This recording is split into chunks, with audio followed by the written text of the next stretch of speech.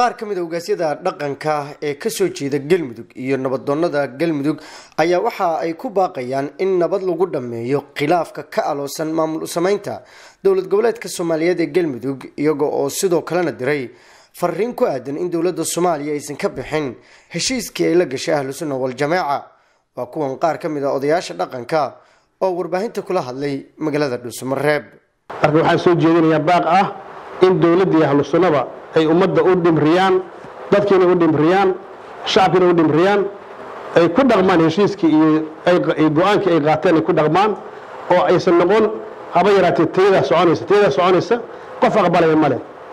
waxaan laga aqbalay Ahllu Sunna laga aqbalay waxaan laga aqbalay dowladda laga aqbalay dana dhaqanka Soomaaliyeed annaga dhexdhexaadan ka nahay dhanna lama jirno dhanna wiilinayna laakiin waxay noo muuqataa wixii lagu heshiiyey in la dhameystirayo annaga aad soo jeedinaa duulahay insha Allah ta'ala. anugu haddaan ahay ugaas Saciid ugaas Maxamed waa ayday anoo afkii odayaasha iyo ugaasyada galmudug ku hadlaya ugaasha ugaaska deegaanka ugaas Xasan ugaas Maxamed oo noogu baaqay waa ayday waa maslaxo waa midnimo waa wixii aan galmudug ku dhisnay waxay ahaayeen midnimo masaalaxo dib u heshiisiin iscafin gacnaha aan isqabsanno wax kasta oo dib u heshiisiin lagu helayna waxaan rabnaa inaan hormarino wax kasta oo galmudug dib u heshiisiinteeda lagu helayo waxaan rabnaa maanta wax dib u heshiisiin iyo nabad nooga macaan ma leh waa inaan u tanasulnaa waa inaan duuduub ku qaadanaa dowladuna federaalka ah oo dowladda Soomaaliyaana ay gacan ugu siidaa wax alla yaala wixii dib u heshiisiinta galmudug lagu helayo waxaan ugu baaqayaa odayaasha inay qaataan aysan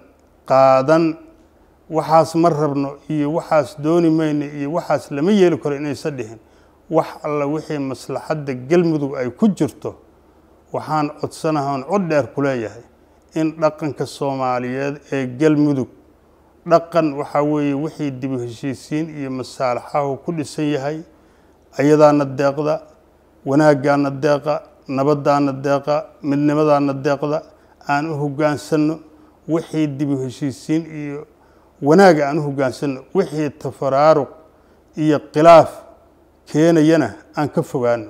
hadalkaas masabid iyo waxaan u aragnaa dib laga daayay nimanka wadow dalka iyo dadkaba ha dhibinina leenahay waxaanu leenahay dalka iyo dadkaba ha loo daneeyo heshiiskii la galay